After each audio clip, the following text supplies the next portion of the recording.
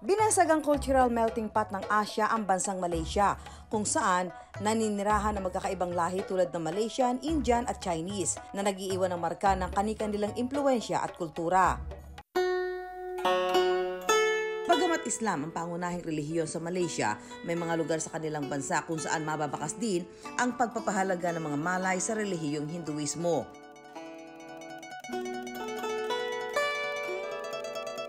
Gaya na lang ng Batu Caves sa Selangor State na dinarayo sa kanilang mga templo at limestone formation. Mas pinaganda pa raw ito ngayong taon dahil ang mahabang baitang dito ginawang makulay. Ang makakasama natin sa paglilibot dito sa Batu Caves, ang 17 taong gulang na half Pinoy, half Malaysian na si Yazmin. Si Yazmin ipinanganak at lumaki sa Malaysia. So my mom is Malaysian and my dad is Filipino. So yun po, because of that, I tell people na half Malaysian Filipino ako.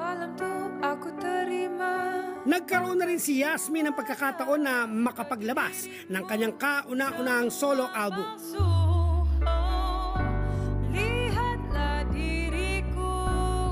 Ang Lihatla na ang ibig sabihin, take a look. Proud na proud ako maging lahing Filipino kasi yung boses ko actually sinasabi, pag nakita ako ng tao and then they tell me, are you Malaysian? Are you Filipino? Ganun. Sabihin ko, Filipino ako. Okay, that explains the voice, diba? Tapos, hindi lang yung madami tayong pwedeng gawin, diba? Bagamat isinilang at lumaki sa Malaysia, si Yazmin nanatili raw na pusong Pinoy. Lalo pat ang kanyang nobyo, anak lang naman ng ating pambansang kamao na si Manny Pacquiao. Ang 17 taong gulang din na si Manny Pacquiao. So nag-meet kami kasi his father had a fight here. So dito kami nag-meet. So ngayon LDR kami kasi he's in the Philippines and I'm here in Malaysia.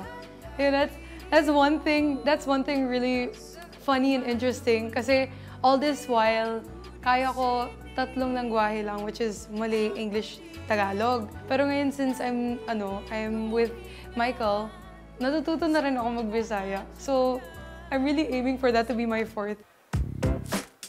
At dahil talaga namang Pinoy at heart itong si Yazmin, itutur daw niya tayo sa mga paborito niyang pasyalan dito sa Malaysia. Hi mga ka-wonders! So, nandito tayo sa Batu Caves and ako ang magiging tour guide nyo. Kasama ko ngayon ang mga makukulit kong mga kapatid. Hi! Tara, samahan nyo kami. So bago tayo makakakit sa temple, makikita muna natin ang Lord Murugan. This is the 7th tallest in the world. So 42.7 meters siya. Ganun siya kalaki and it's gold-plated. So I think it's really interesting. So ito na, aakyat na tayo. This is literally the first step of 272 steps. So kakayanin ba natin? Tara, unahan na tayo.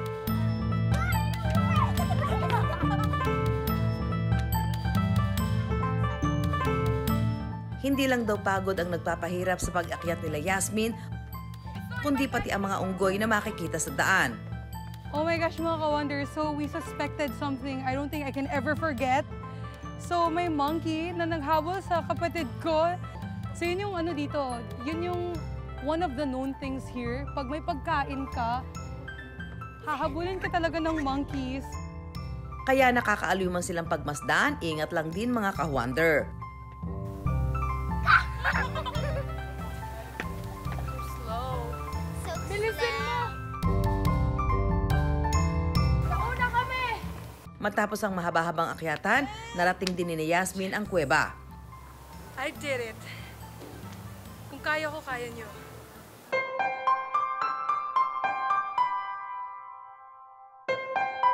Pagkakit na 272 steps, don't worry, hindi siya sayang. Sobrang worth it dahil eto na may kuweba and also temple din siya. So, hindi naman sayang ang pag-akyat natin, di ba? Bukod sa pagiging isang sikat na atraksyon, ang Batu Caves, taon-taon ding dinarayo ng mga Hindu para ipagdiwang ang tinatawag nilang Taipusam,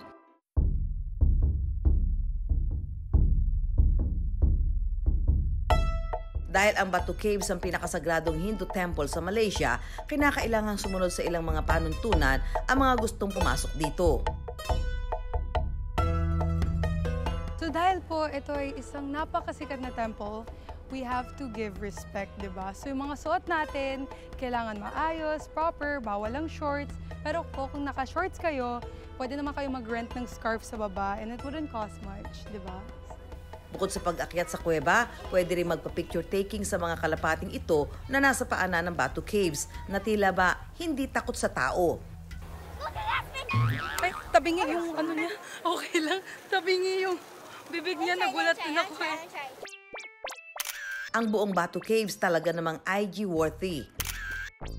Bukas ito araw-araw mula alas 7 ng umaga hanggang alas 9 ng gabi. At ang pinakamaganda pa, libre lang ang pagpunta rito. May nakita ko mga Pinoy. Ayun. So, basta ba yung travel niyo? Basta ba yung travel niyo dito sa Batu Caves? Ano favorite part niyo po dito? Yung experience na umakyat sa 200 steps. Sobrang saya po, tapos ang daming hagdan. Nakakapagod nga lang sa una, pero makikita mo yung ganda ng creation ng Diyos. Malam tu aku terima nota suara. Dengan mudah engkau lafazkan perpisahan kita. Jangan lagi engkau bertanya hatiku di mana. Masih adakah aku rindu atau sebaliknya. Karena aku sudah tahu langkahmu, mungkin ada yang lain kau menipu. Aku tahu wajah sebenarmu, aku sudah lupakanmu. Pero hindi pa tapos ang pamamasyal natin kasama si Yazmin dahil ang sunod naman nating pupuntahan ang batik shop na ito sa lungsod ng Kuala Lumpur. Ang batik, tradisyonal na paraan ng paglalagay ng disenyo sa mga tela gamit ang mainit na wax. So kung matuto ng batik, kasi dito sa Malaysia, yung mga suot, yung traditional wear kasi namin talaga is batik. So makita mo, di ba, yung mga design na flowers and everything, hindi mo akalain na handmade talaga yun. Kaya actually, that's why batik is really pricey. Kasi nga, di ba, effort talaga eh. Hello everyone! So ngayon, eto na.